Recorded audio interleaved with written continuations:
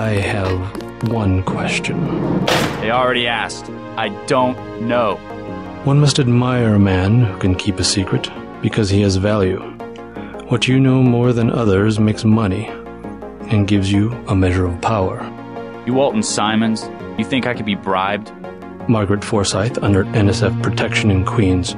Your son Richard attending Bronx Science. You see, I have a few relevant facts myself. Care to make a trade?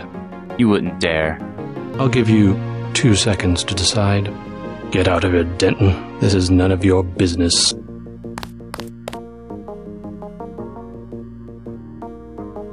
Time's up. Where is the NSF taking the ambrosia?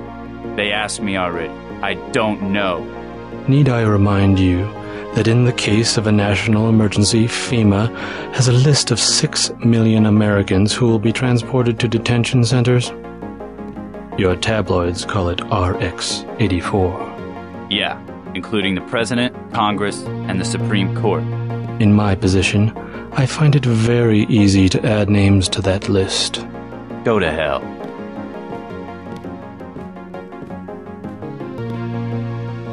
The United States government has had emergency powers since World War II. We've never left a state of war. Speak for yourself. The federal government is just responding to a threat. A government should be about more than self-perpetuation. You will confess, by the way. I don't like to dirty my hands with that sort of thing, but you will confess.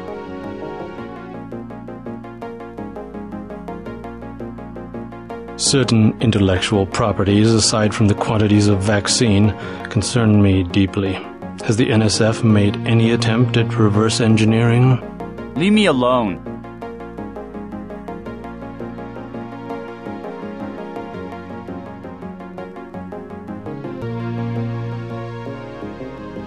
If you wanted to save people, you could have unloaded the whole shipment in Manhattan. Why the airlift? You said it yourself. Secrets are power.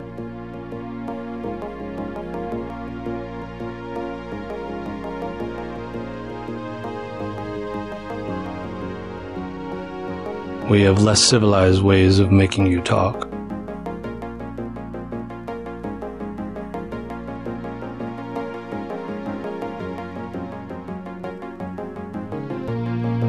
I am a patient man.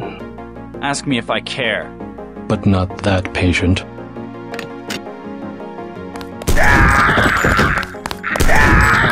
You saw nothing, Ditton. Report to Manderley.